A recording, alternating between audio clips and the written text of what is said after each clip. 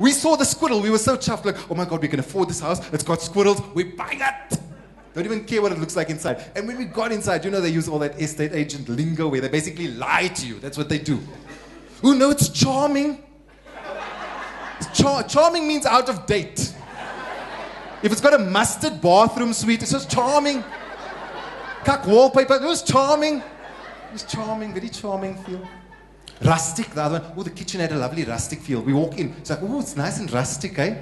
And this is how much she was bullshitting. There was a leak. And then you know how she tried to play it off. And it's got a water feature.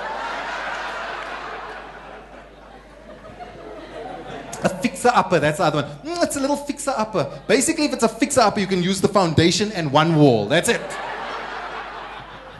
I love this one. The bedrooms are cozy. I love cozy bedrooms, and you walk in and...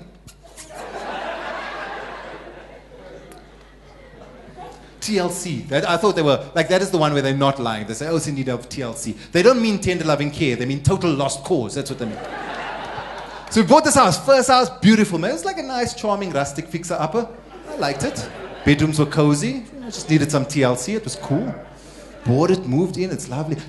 I lived there for 5 years. I never, ever saw that squirrel ever again. I think it was a Pam Golding Properties trained squirrel. As we signed the offer to purchase, that woman went outside with a cage. Well done, well done. We fooled them again, well done.